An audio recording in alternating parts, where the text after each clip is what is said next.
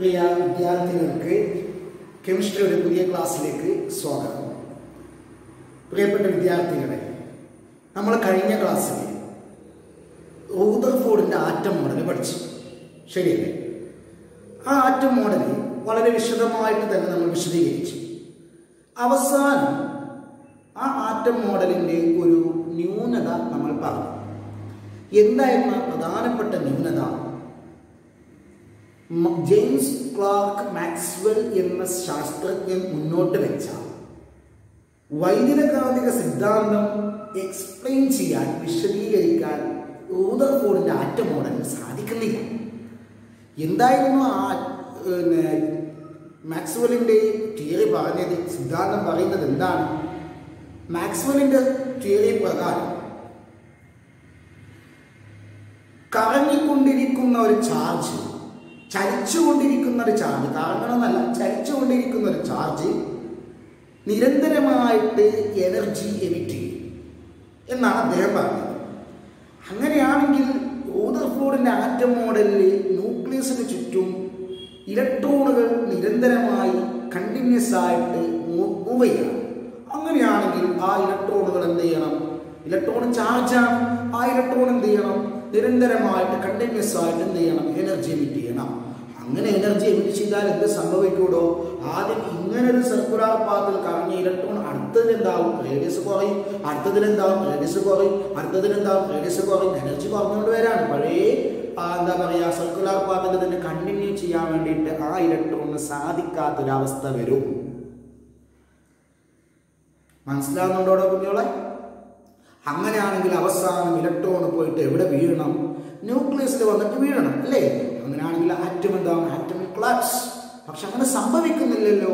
എന്തുകൊണ്ട് അങ്ങനെ സംഭവിക്കുന്നില്ല എന്ന് പറയാൻ ഈ റൂദർഫോർഡിൻ്റെ ആറ്റം മോഡലിന് സാധിക്കുന്നില്ല. ഇതായിരുന്നു ആ ആറ്റം മോഡലിൻ്റെ ഏറ്റവും വലിയ ഒരു ഡീമെറിറ്റ് എന്ന് പറയുന്നത്.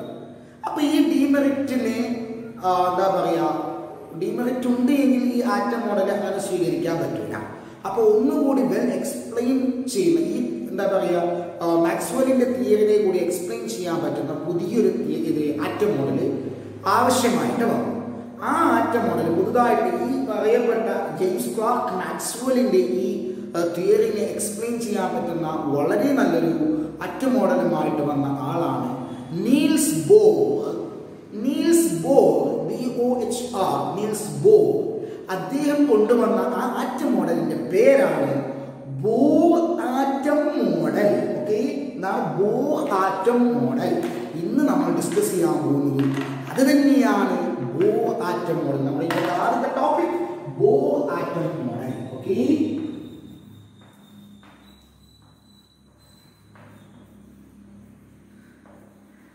അപ്പൊ എന്തൊക്കെയാണ് ഈ ആറ്റം മോഡലിന്റെ പ്രധാനപ്പെട്ട ഐഡിയാസ് എന്ന് നോക്കാം. Okay, main ideas of this atom model.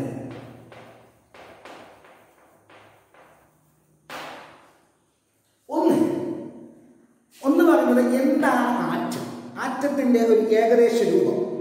Atom എന്ന് പറയുന്നത് സെൻട്രലുള്ള ന്യൂക്ലിയസ് ആണുള്ളത്.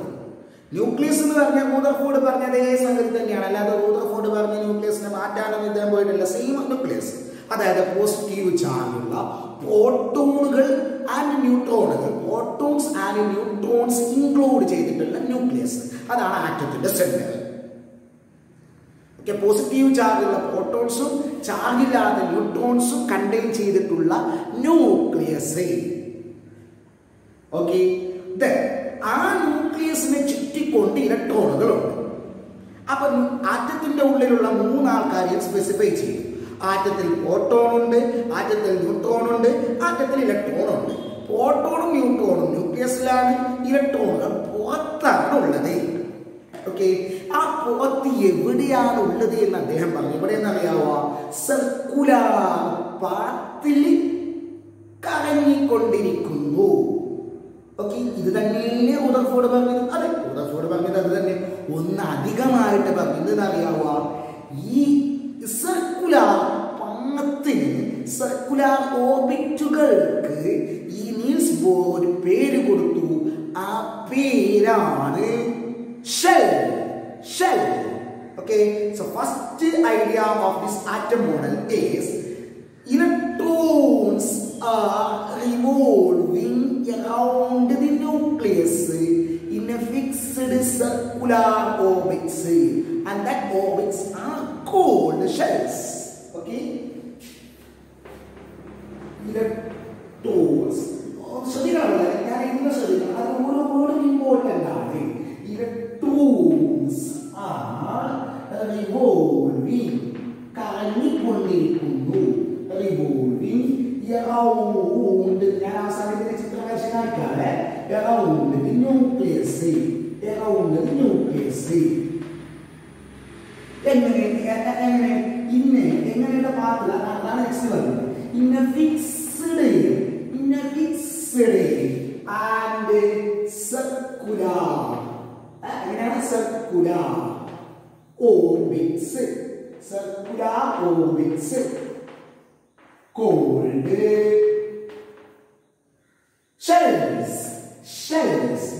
shells. അപ്പോൾ ഒന്നാമത്തെ ഐഡിയ, ഒന്നാമത്തെ ക്വസ്റ്റ്യനിലേക്ക് എന്താണ് ആറ്റം എന്നുള്ള എല്ലാ കാര്യമുണ്ട്. എന്താണ് പറയുക? ന്യൂക്ലിയസ് ആണ് സെന്റർ. ന്യൂക്ലിയസിനെ ചുറ്റിക്കൊണ്ടിരിക്കുന്നു എന്ന് പറഞ്ഞാൽ ഇലക്ട്രോൺസ് ന്യൂക്ലിയസിനെ ചുറ്റിക്കൊണ്ടിരിക്കുന്നു എന്ന് പറഞ്ഞാൽ ന്യൂക്ലിയസ് ആണ് സെന്ററിൽ തന്നെ. സെന്ററിലുള്ള ഒരാളെ ചുറ്റാൻ പറ്റുള്ളൂ.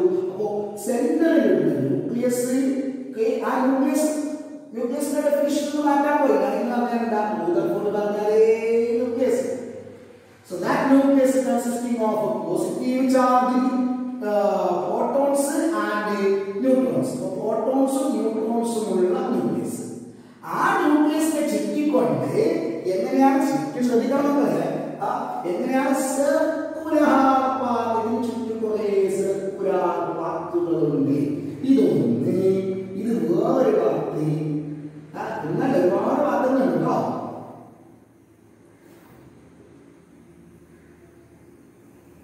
ഇതാണ് വേറൊരു പാത്ത്. ഇങ്ങനെ ന്യൂക്ലിയസിന് ചുറ്റുമുള്ള സർക്കുലർ ഷേപ്പിലുള്ള ഓർബിറ്റ് നമ്മൾ പാത്ത്, സഞ്ചരിക്കുന്ന പാത്താണ് ഓർബിറ്റ്. ആ ഓർബിറ്റ് എങ്ങനെയുള്ളതാണ്? സർക്കുലർ ആണ്. അല്ലാതെ എങ്ങനെയല്ല, ന്യൂക്ലിയസ് ഇങ്ങനെ അല്ല ചുറ്റുന്നത്. ഓക്കെ, പിന്നെ എങ്ങനെയാണ്? സർക്കുലർ ഓർബിറ്റിൽ കൂടിയിട്ടാണ്. അത് ഫിക്സ്ഡ് ആണ്. അതെന്താണ്? അങ്ങോട്ടും ഇങ്ങോട്ടും ഫ്ലക്ച്വേറ്റ് ചെയ്യുന്നൊന്നുമില്ല. ഫിക്സ്ഡ് ആയിട്ടുള്ള ഓർബിറ്റിൽ കൂടിയിട്ട്, സർക്കുലർ ഷേപ്പിലുള്ള ഓർബിറ്റിൽ കൂടിയിട്ട് ഇലക്ട്രോണുകൾ ഇങ്ങനെ ന്യൂക്ലിയസ് ചുറ്റിപ്പോകുന്നുണ്ടാവും. അപ്പൊ ആറ്റം എന്താണ് എന്ന് പറഞ്ഞു അല്ലെ? ഈ കാണുന്ന ആറ്റത്തിന്റെ ഏകദേശം ഷേപ്പ് നമുക്ക് മനസ്സിലായി. ഓക്കെ, അപ്പൊ ഇത് റോദർഫോർഡ് പറഞ്ഞതല്ലേ എന്ന് ചോദിച്ചാൽ റോദർഫോർഡ് പറഞ്ഞത് തന്നെയാണ്. പക്ഷെ എന്താണ്? ചെറിയൊരു ചേഞ്ച്. സർക്കുലർ ഓർബിറ്റിന് പേര് കൊടുത്തു. ആ പേരെന്താണ്? ഷെൽസ്. ഓക്കെ, നെക്സ്റ്റ് അടുത്തത് റൂദർഫോർഡ് പറയാത്തതാണ്. റൂദർഫോർഡ് പറയാത്തൊരു സംഗതിയാണ് അടുത്ത ഐഡിയ. എന്തിനറിയാവോ? ഇലക്ട്രോണുകളുണ്ട്. ഈ ഷെല്ലുകളിൽ കൂടി ഇലക്ട്രോണിൽ ഞാൻ കാണാം. ഈ കറങ്ങിക്കൊണ്ടിരിക്കുന്ന ഇലക്ട്രോണുകൾക്ക് ഒരു ഫിക്സ്ഡ് എനർജി ഉണ്ട്. ന്യൂക്ലിയസിന് ചുറ്റും കറങ്ങിക്കൊണ്ടിരിക്കുന്ന ഇലക്ട്രോണുകൾക്ക് നിശ്ചിതമായിട്ടുള്ള ഡെഫിനിറ്റ് ആയിട്ടുള്ള എനർജി ഉണ്ട്. അത് റൂദർഫോർഡ് പറഞ്ഞിട്ടില്ല. ഓക്കെ, ഈ ഇലക്ട്രോണുകൾക്ക് ഒരു എനർജി ഉണ്ട്, ഈ ഇലക്ട്രോണുകൾക്ക് എനർജി ഉണ്ട്, ഈ ഇലക്ട്രോണുകൾക്ക് എനർജി ഉണ്ട്. എന്നറിയാമോ? അതാണ് ശരിക്കും ശ്രദ്ധിക്കേണ്ടത്. ഈ പറയപ്പെട്ട ഷെല്ലുകളുണ്ടല്ലോ, ഇത് വെറുതെ ഒരു പാത്തല്ല. റൂദർഫോർഡ് പറഞ്ഞിട്ടുണ്ട് പാത്തുണ്ടെന്നുള്ള കാര്യം റൂദർഫോർഡ് പറഞ്ഞിട്ടുണ്ട്. പക്ഷെ റൂദർഫോർഡ് പറയാത്തൊരു സംഗതി ബോർ പറഞ്ഞിട്ടുണ്ടറിയാമോ? ഈ പാത്തുകൾക്ക് ഒരു പ്രത്യേകതയുണ്ട്. ആ പാത്തുകൾക്ക് ഡെഫിനിറ്റ് ആയിട്ടുള്ള എനർജി ഉണ്ട്. ഈ പാത്തിന് എനർജി ഉണ്ട്, ഈ പാത്തിന് എനർജി ഉണ്ട്, ഈ പാത്തിന് എനർജി ഉണ്ട്. അതായത് പാത്തുകൾക്ക് എന്ത് എനർജിയാണ് ഉള്ളത്, ആ എനർജി ആ പാത്തിനാകുന്ന ഇലക്ട്രോണുകൾക്കുണ്ട്. ഇപ്പൊ ഈ പാത്തിന് 10 ജൂൾ എനർജിയുടെ യൂണിറ്റാണ് ജൂൾ. 10 ജൂൾ എനർജിയാണ് ഈ പാത്തിനുള്ളത് എങ്കിൽ അതേ എനർജി ഇലക്ട്രോണുണ്ട്. ഇതിന്റെ എനർജി 100 ജൂൾ ആണെങ്കിൽ അതേ എനർജി ഇലക്ട്രോണുകൾക്കുണ്ട്. ഇതിന്റെ എനർജി 1000 ജൂൾ ആണെങ്കിൽ അതേ എനർജി ഇലക്ട്രോണുകൾക്കുണ്ട്. അതായത് ഓരോ ഓർബിറ്റിൽ കൂടിയിട്ടും ഓരോ ഷെല്ലിൽ കൂടിയിട്ടും കറങ്ങിക്കൊണ്ടിരിക്കുന്ന ഇലക്ട്രോണുകൾക്ക് ഡെഫിനിറ്റ് ആയിട്ടുള്ള എനർജി ഉണ്ട്. എനർജി ഉണ്ടാവാനുള്ള കാരണം എന്താണ്? അത് കറങ്ങുന്ന ഷെല്ലിന് എനർജി ഉള്ളത് കൊണ്ടാണ്. അതുകൊണ്ട് ആ ഷെല്ലുകൾക്ക് പറയുന്ന പേരാണ്, വേറൊരു പേര് കൂടി പറഞ്ഞു, ഷെല്ലുകൾക്ക് വേറൊരു പേര് കൂടി പറഞ്ഞു, energy levels. Energy levels. Okay, അപ്പൊ രണ്ടാമത്തെ ഐഡിയ ഇതാണ്. Electrons in each orbit has definite energy. Okay, electrons in each orbit have definite energy.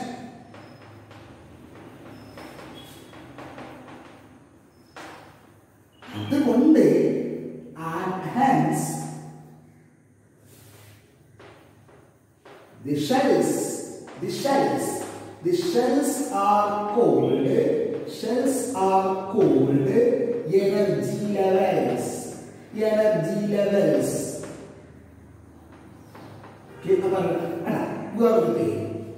ഇതാരും പറഞ്ഞില്ലല്ലോ, ഊർക്കോട് പറഞ്ഞിട്ടില്ല. ഊർക്കോട് പണത്തുണ്ടെന്നേ പറഞ്ഞിട്ടുള്ളൂ. ആ പണത്തിലേക്ക് പോയിട്ട് ഇലക്ട്രോൺസ് കറങ്ങുന്നു എന്ന് പറഞ്ഞിട്ടുണ്ട്. പിന്നെ എന്ത് പറഞ്ഞിട്ടില്ല? ആ പത്തുകൾക്ക് എനർജി ഉണ്ട് എന്നോ, ആ പത്തുകളിൽ കൂടി കറങ്ങുന്ന ഇലക്ട്രോണുകൾക്ക് ആ പണത്തിന്റെ എനർജി ഉണ്ട് എന്നോ ഊർക്കോട് പറഞ്ഞില്ല. അതാണ് അത് വളരെ ഇമ്പോർട്ടന്റ് ആയിട്ടുള്ള ഐഡിയ. ഇന്നറിയാമോ, ഇതിനൊരു എനർജി ഉണ്ടല്ലോ, ഇതിനൊരു എനർജി ഉണ്ട്, ഇതിനൊരു എനർജി ഉണ്ട്, എല്ലാത്തിനും അതിൻ്റെതായിട്ടുള്ള എനർജി ഉണ്ട്. പക്ഷെ ഇതിന്റെ എനർജി അല്ല ഇതിന്റെ എനർജി, അതല്ല ഇതിന്റെ എനർജി. എങ്ങനെ മാറുന്നത് അറിയാമോ? ന്യൂക്ലിയസിന്റെ അടുത്തുള്ള ഷെല്ലിന് എനർജി കുറവാണ്, അത് കഴിഞ്ഞിട്ട് ഇതിന് കൂടുതലാണ്, അത് കഴിഞ്ഞിട്ട് ഇതിന് കൂടുതലാണ്. അതായത് ന്യൂക്ലിയസിൽ നിന്ന് അകലോകം എനർജി കൂടിക്കൊണ്ട്. അപ്പൊ ഇതിന് 10 ജൂൾ ഉണ്ടെങ്കിൽ അതിനേക്കാൾ കൂടിയ എനർജി ഇതിനുണ്ടാവും, അതിനേക്കാൾ കൂടിയ എനർജി ഇതിനുണ്ടാവും. ഓക്കെ, അതായത് as the distance from the nucleus increases, ന്യൂക്ലിയസിൽ നിന്നുള്ള ഡിസ്റ്റൻസ് ഇൻക്രീസ് ചെയ്യുമ്പോൾ, as the distance from the nucleus increases, energy of electrons increases. Okay, as the distance from the nucleus increases, the energy of electrons increases. The energy of electrons increases. അപ്പോൾ ഈ എനർജിയുടെ power ഇതിന് കൂടുതലാണ്, അതിനേക്കാൾ കൂടുതലാണ് അപ്പുറത്തുള്ളതിന്. Okay, അപ്പൊ nucleus നകരുന്നോ ഷെല്ലുകളുടെ energy കൂടിക്കൂടെ. Okay, അടുത്തത് അതുണ്ടല്ലോ, മോഡലിന്റെ ആറ്റം മോഡലിന്റെ ഏറ്റവും പ്രധാനപ്പെട്ട ന്യൂനത ഡീമറിറ്റ് ഇല്ലാതാക്കുന്ന ഐഡിയ എന്തെന്നറിയാവോ? ഒരു ഇലക്ട്രോണ് അതിന്റെ പാത്തിലേക്ക് കൂടി എത്ര കാലം കറങ്ങിക്കൊണ്ടിരിക്കുന്നുണ്ടോ അത്രയും കാലം അതിന്റെ എനർജിയിൽ മാറ്റം വരില്ല. ഈ പാത്തിന് 10 ജൂൾ എനർജി ഉണ്ടെന്ന് വിചാരിക്കുക, അതേ എനർജിയാണ് ഇലക്ട്രോൺ 10 ജൂൾ. ഈ പാത്തിലേക്ക് കൂടി ഇലക്ട്രോൺ എത്ര കാലം കറങ്ങിക്കൊണ്ടിരിക്കുന്നുണ്ടോ അത്രയും കാലം ഇതിന്റെ എനർജി 10 ജൂൾ തന്നെയാണ്. അല്ലാതെ ഇങ്ങനെ കറങ്ങുന്നതിന്റെ ഫലമായിട്ട് അതിന്റെ എനർജി കൂടുകയോ കുറയുകയോ ചെയ്യില്ല. പ്രശ്നം തീർന്നില്ലേ? എന്താണ് ഊർക്കോടിന്റെ മോഡൽ പറഞ്ഞിരുന്നത്? ഊർക്കോടിന്റെ പ്രശ്നം എന്തായിരുന്നു? ആറ്റത്തിന് ചുറ്റും ഒരു ഇലക്ട്രോൺ ഇങ്ങനെ കറങ്ങുമ്പോൾ ഓരോ പ്രാവശ്യം കറങ്ങുമ്പോഴും അതിന്റെ എനർജി കുറയും. അങ്ങനെ കുറഞ്ഞിട്ട് അവസാനം ന്യൂക്ലിയസിലേക്ക് വന്നിട്ട് വീഴുമെന്നാണ് ആര് പറഞ്ഞത്? മാക്സ്വെൽ പറഞ്ഞത്. പക്ഷെ ആറ്റത്തിൽ അങ്ങനെ സംഭവിക്കുന്നില്ല. എന്തുകൊണ്ട് സംഭവിക്കുന്നില്ല എന്ന് അദ്ദേഹം പറഞ്ഞില്ല, ഊർക്കോട് പറഞ്ഞില്ല. അത് അങ്ങനെ പറഞ്ഞു.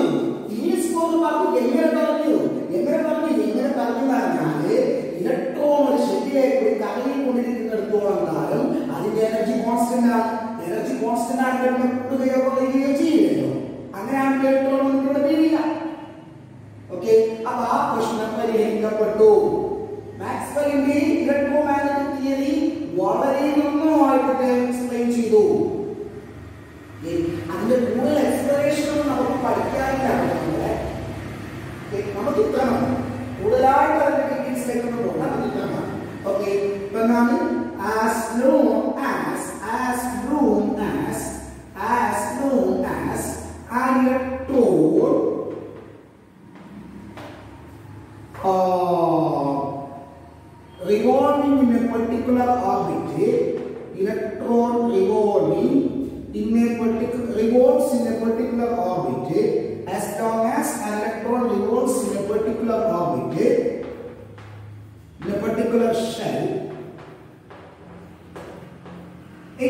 energy is constant.